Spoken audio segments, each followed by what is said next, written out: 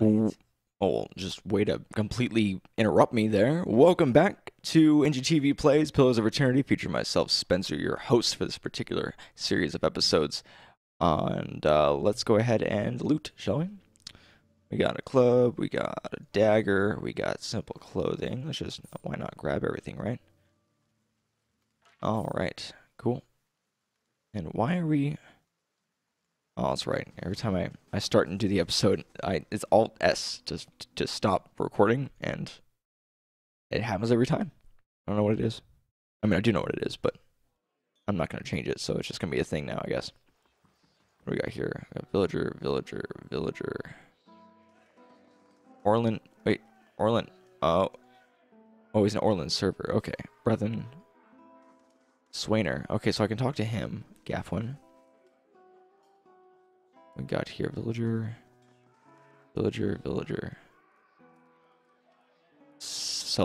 Okay. Selena Vertivo. Strom Brightblade. Okay. Pasca. Please sit where you like. Would you like a drink or a room? We have two available at the moment. I'm afraid we can't offer much by the way of a good meal today, she sighs. Unless you're fond of cold porridge. Okay, see, I don't understand that. They're like, oh, well, we don't have much food, but we have cold porridge. Well, do you also have a place to heat the cold porridge? You could have warm porridge if you just... There, I see it right there. You could, like, there's a fire, and you could probably put the porridge on top of this stone thing. It probably heats up, right? And then you could heat the porridge. There's two fires, even. I bet you I could find a third fire somewhere. Why is it just cold porridge? You could reheat porridge. That's all I'm trying to say. I like a room, please. Keep them nice and tidy. Nice. Alright, so we got the calmer room. It's 0 CP, but I have... Okay, inns allow characters to rest without using camping supplies. Cheap rooms are usually available, but if you have copper to spend, you might consider the more expensive rooms. We have 264. I think laborer's rest. I mean, it's only 40 more to get the +2 resolve, but the +1 perception and mechanics is probably useful. Maybe? It's very interesting. I kind of liked how it gives you pluses like that. It's only 40 more. No, I should... I mean, like, I want to get pluses, but yeah, we're fine.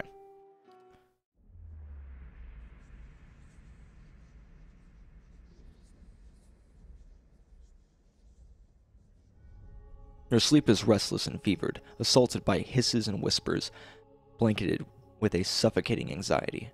You open your eyes to awaken, and find yourself in front of Gilded Vale's gallows tree, the creaking of its ropes growing louder in your mind until the sound is deafening. Hanging from the tree is an old dwarf woman, whose face is shriveled inward like moldering fruit. Her head hangs limply to one side. As you look at her, she looms larger and larger in your mind until she is mere inches from your face. Suddenly her head snaps up, and her eyes open, and they are empty, and behind them is a vast nothingness that makes your stomach drop. Her mouth slowly parts with a gust of rancid air. She speaks a word. Watcher. You jolt awake, the foul smell of the dwarf woman's breath still permeating your nostrils. Sweat runs down your face, and thick droplets in your skin is soaked from head to toe. You remember the woman. You remember seeing her decaying face when you spoke with the magistrate. He called her an animancer. Though it fills you with a new queasy apprehension, you feel a strange compulsion to see this woman once more, if only to confirm she is truly dead. Okay, seek out for your condition. Find the dwarf woman from the dream. Alright, well that's easy enough. Let me go first. Talk to Swainer. Greetings. Don't know who you are and don't much care. Keep walking. We're not here to chat with foreigners. Olof narrows his eyes. Careful. Looks like they're cut from the same cloth as those rowdies who attacked me. He wrinkled his nose. Smells like it too. Noel says you've been threatening his family. I saw you outside the mill. What was that about? Well, someone fancies themselves a meddler, eh? What's that about? It's about Trumple, thinking he's king of the town on account of he's got the mill to his name. The dwarf's jowls quiver with rage.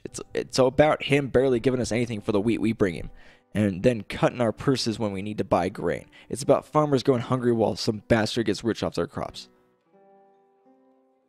That's what it's fucking about. Now shove off.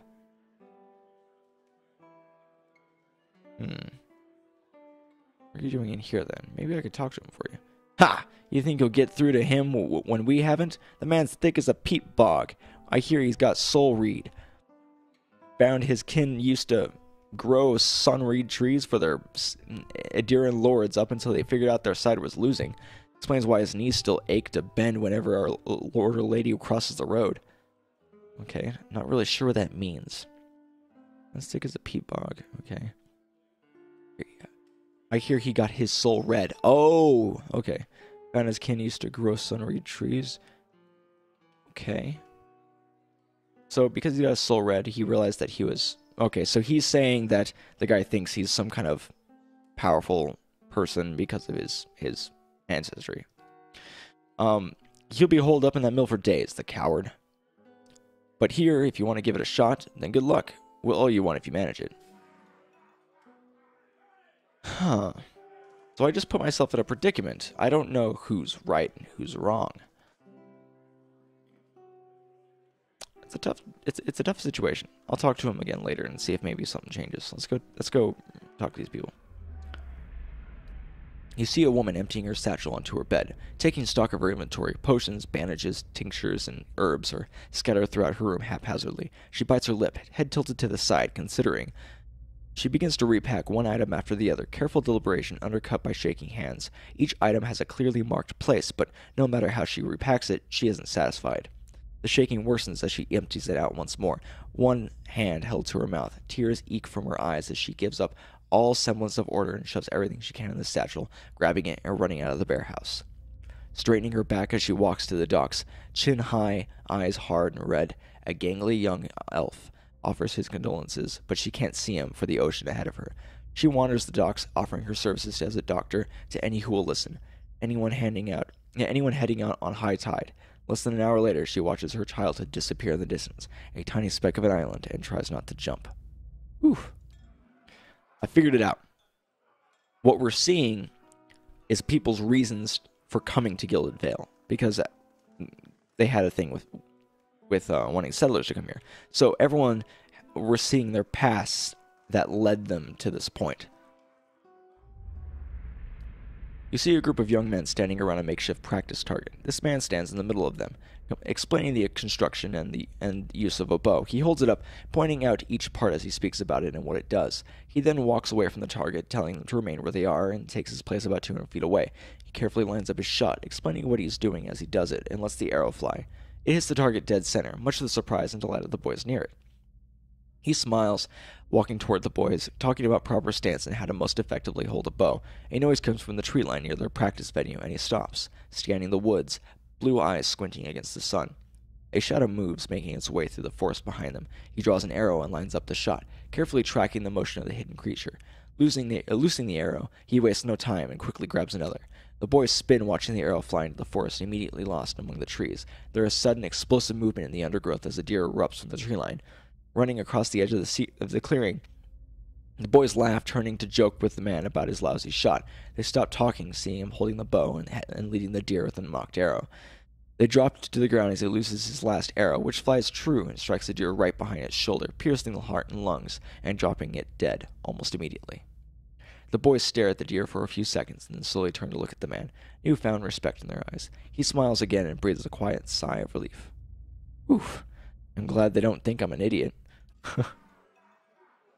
But his wasn't... Okay, so maybe I don't have the full thing figured out, but I feel like I have it partially figured out at least.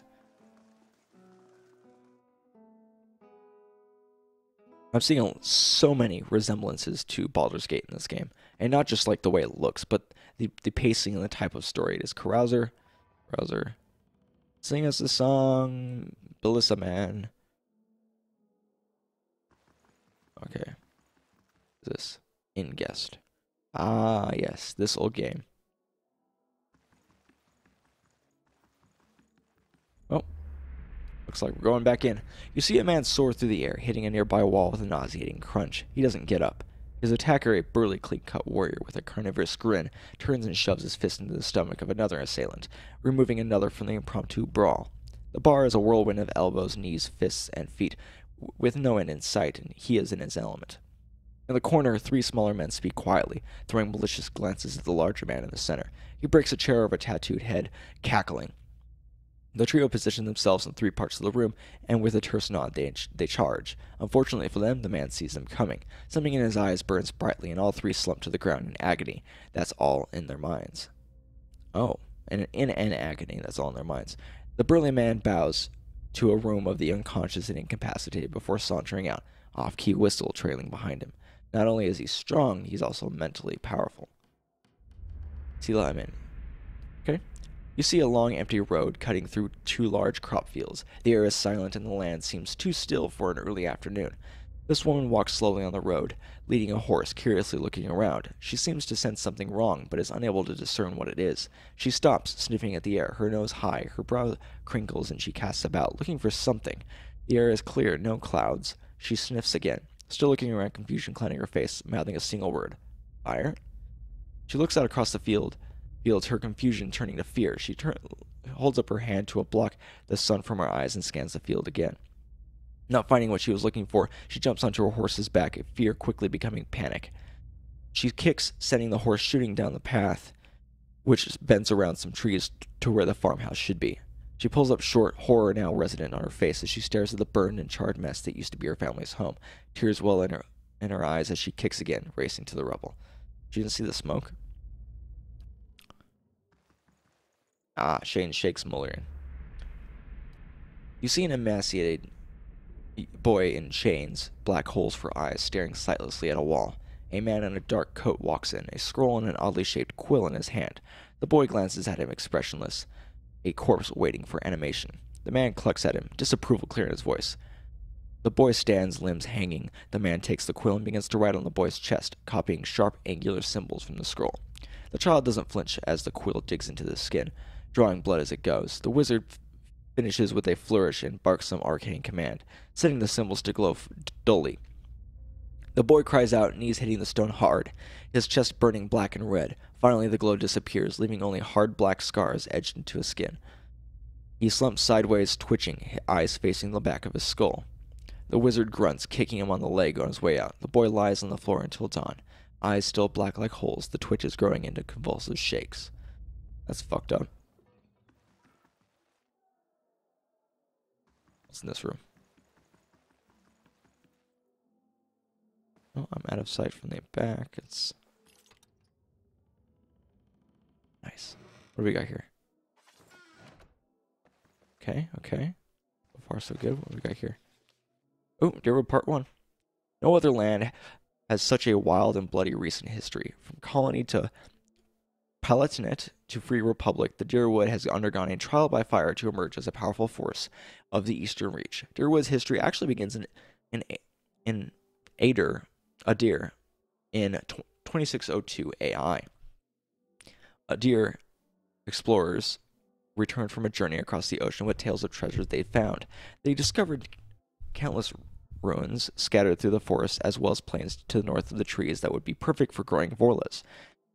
There was a problem, however. The locals were hostile, and there was a potential for conflict.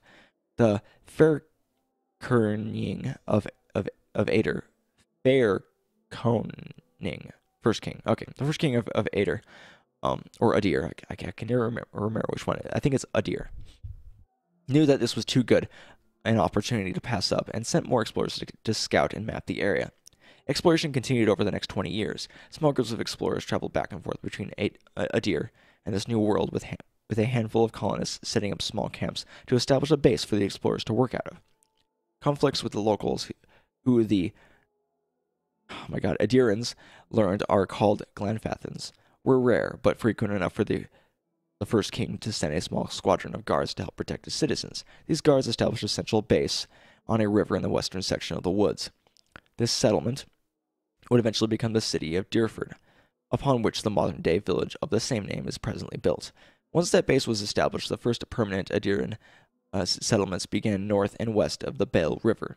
Over the next 3 years, thousands of Adirans made the trek from Adir to this new land. The Glanfathans, who seemed to revere the ruins scattered around the forest, caused a few problems with some of these settlements, especially those found near the ruins themselves. These were easily taken care of by the colonists with the help of the Imperial Guard. The Adirans, in order to further their foothold in the area, reduced the cost of production and in an attempt to keep the Glenfathan population under control, started making slaves out of any Glenfathans captured during the uprisings. This resulted in a great increase in tension between the two groups. With the population of the area growing, an official governmental structure was established by the first king. He appointed several earls to preside over the land and assigned them thanes to help run their territories, and they called the new Grafrum the Dyrwood. Dyrford remained at the center for the Imperial Guard, but the settlement in Pearlwood Gulf, New Dunrid, was the true seat of power for the area. Sitting at the edge of this ocean, forest, fertile farmland, and a river that runs from the coast to the White Marsh, settlers flocked to the area, hoping to establish names for themselves. Adir began to spread across the new land. Oh, that's nice. All of them? What the hell? Okay. So far, so good. I don't remember if we're in a Glenfathan place or a Deer. I think we're in a Glenfathan place, so. This hound stares intently at the covered window, its head cocked as if waiting to hear a particular sound. It looks up when you approach and whines a low note, tail wagging slightly. Pet the dog. The dog's tail thumps happily against the floorboards. Apparently, this requires loading an entirely new area. Ah, we're outside, that's why.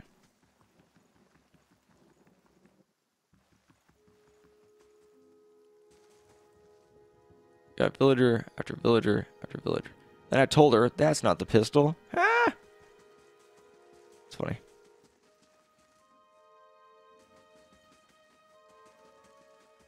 It's over here. If you have difficulty distinguishing, blah, blah, blah, it doesn't matter anymore now. Alfra. A dear wooden woman is standing in front of the fireplace, humming a quiet tune to herself, or perhaps to her unborn child, for she is clearly quite pregnant. She turns her head slightly as you enter. Hello.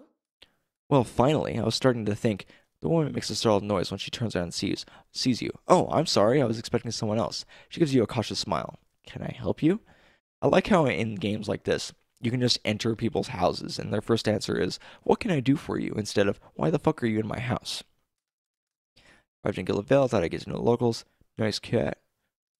Oh, there's a cat. I was like, where the fuck is the cat? Or were you with one of the caravans? She looks at you hopefully. Master Odemas, by chance? I was, yes. I'm afraid the rest of the caravan was killed. Wait, why do you ask? My sister oh no, I was afraid of this. I was afraid after she mentioned Odema that she was going to be the sister, and the secret that she was keeping from her sister that she wanted to tell her was that the fact that she was pregnant. Oh no. My sister Clecia is traveling with one of the caravans. She sent a letter before she came. She said she was going to pay her way by working as a guard for the caravan master. She always was a tough one. I don't suppose you've seen her on the road, or the caravan perhaps? It's Master Odema's. But she didn't make it. Alfra covers her mouth with a hand, eyes wide with horror. For a few moments, she can manage nothing but a strangled, voiceless gasping, her eyes brimming with tears. I told her it was a dangerous path to take. Kalisha was always so certain she could take on any danger. Oh, my poor sister. I'm sorry, stranger. I can't believe she's gone. If only I hadn't called her here. If I hadn't written to her, she might still be alive somewhere.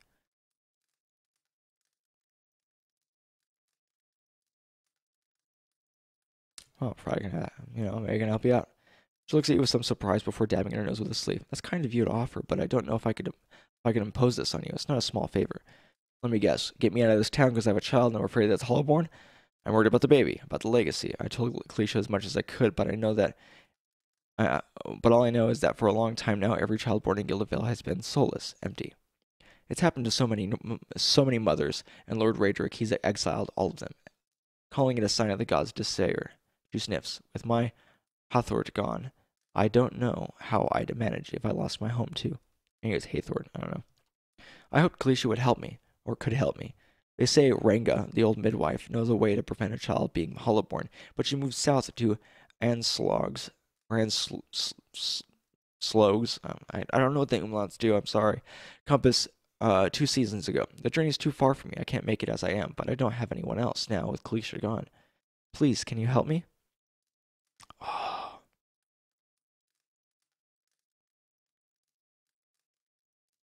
I'll find Ranga for you. You have earned a reputation. Reputations can be held with communities or factions in each to reach and will affect how members of that group respond to you. Oh, nice. I earned reputation. Alfred blinks eyes wide. You will?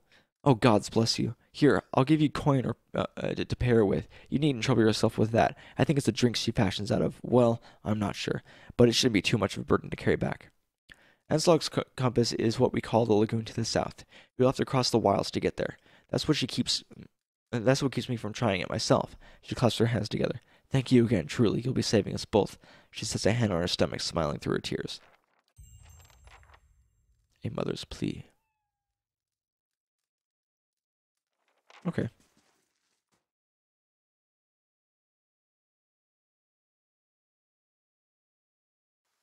Ooh, different languages.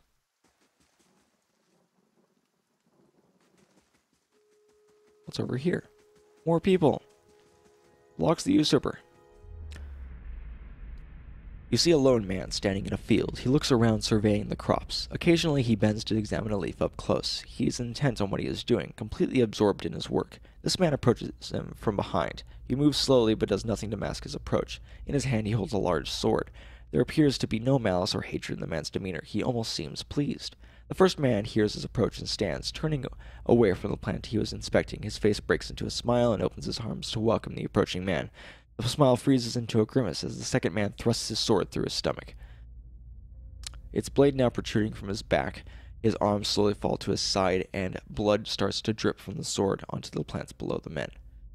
As the first man crumbles to his knees, the second pulls the sword out, a tear slowly falling down the cheek of his still smiling face. I don't think he meant to do that.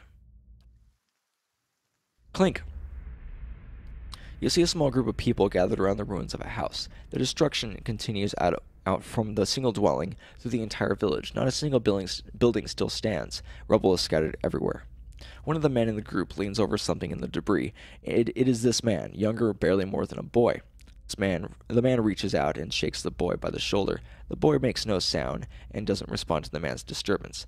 The man looks up at the other members of the group and shrugs, standing to rejoin his friends. The boy suddenly sits up, eyes wide. He scrambles backward, away from the group. Looking around in horror, the group moves toward him in unison, eliciting a yelp from the boy, who tries to move farther away. A woman in the group puts out her hand, stopping the rest. She turns to them reproachfully, motions for them to stay, then looks at the boy on the ground, who is trying to push himself through what remains of a wall. He seems unaware that he has even stopped. The woman slowly moves toward the boy, hands out, speaking in a low, calming tone. For a time, the boy doesn't even hear. He just closes his eyes and braces himself against the wall, expecting violence. Eventually, the woman's words work through the fear, and he hears her. He opens his tear-filled eyes and stares at her. She holds out a hand to him. He looks at it, seemingly confused by the offer, then hesitantly reaches out. She takes his hand in hers and leans down to help him stand.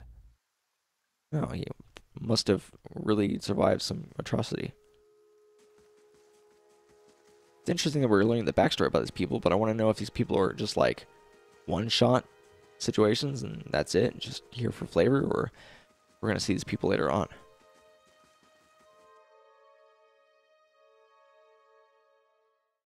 Okay, what do we got here? Kara Biloth. You see a crowded marketplace. Vendor stalls lining the road, their proprietors' voices calling out to passers-by to come sample their wares. The woman wanders through the throng, strolling hand in hand with another woman. They peruse the vendor's goods, staring at a book merchant with a number of old and beautiful... Oh, did I already listen to this one? I think I did. Okay. My bad. I just made full circuit of the town. Whoopsie daisy. Okay. So, what do I need to be doing right now? Okay, so I can travel to Anslog's Compass and speak to Mother Ranga. Or I can travel to the Black Meadow. Or I can resolve the feud between Trumbull and Swainer. I do not know what I need to do. Let's see here.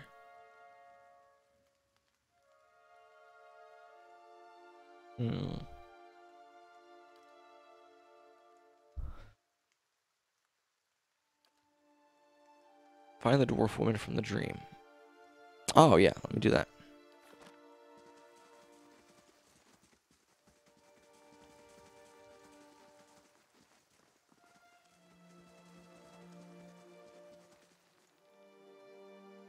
Oh, there she is. Hello, dwarf woman. The squat, distended body of an elderly dwarf woman dangles from the thin, crooked bough that sags at the tug of her noose. The bloated purple flesh of her neck, torn away in patches like moth-eaten linen, bulges over the rope that suspends her, and her lifeless head lolls forward rigidly from one side to the other when the breeze shifts. You perceive a faint glow around her that casts no light on its surroundings, but there is a tepid warmth to it, and you feel somehow that you could reach out and touch it, not with your hands, but with some aspect of yourself that has no worldly dimension. Reach out. You take a deep breath, clearing your mind, focusing on your objective. As you exhale, you feel yourself spreading out toward the hanging woman, perceiving all that lies between you and her with new, unfamiliar awareness. Once you have expanded enough to reach her, there is a sudden jolt to your mind, a ringing, electric surge of images and words and sounds. Involuntarily, you shut your eyes and feel yourself being pulled down to some deeper consciousness in a space occupied only by you and the hanging woman. And when you open them again, she is staring at you with eyes clouded in a milky fog, her body still swaying in a wind you no longer feel from a tree that stands planted in a misty void. The woman gives a slow nod of her head, the rope creaking as she does so, and she smiles at you. Have you come here for me, dear, or have you gotten lost? Ah, it is both, I think. Yes?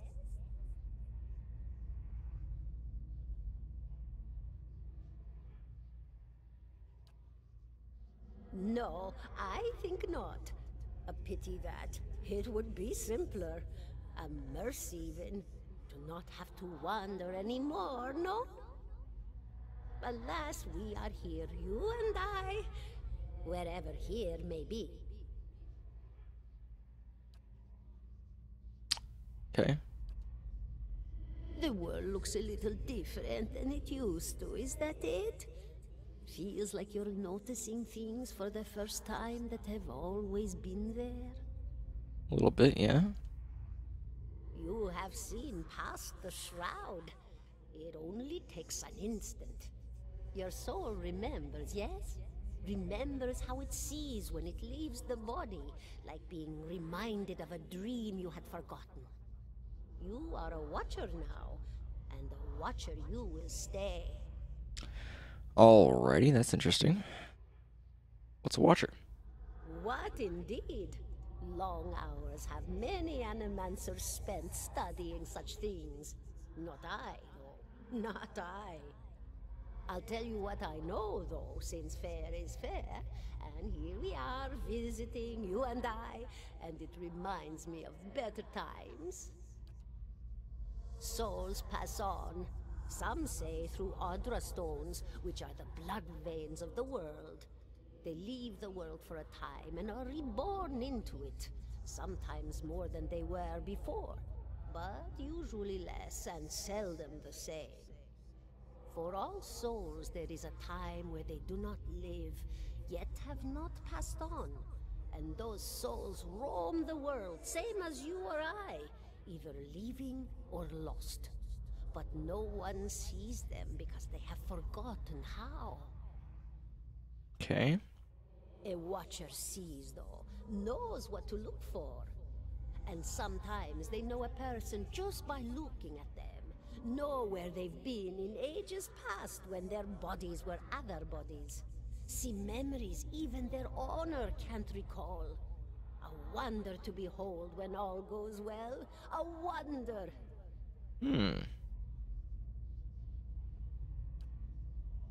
Oh, nothing to be afraid of, I'm sure.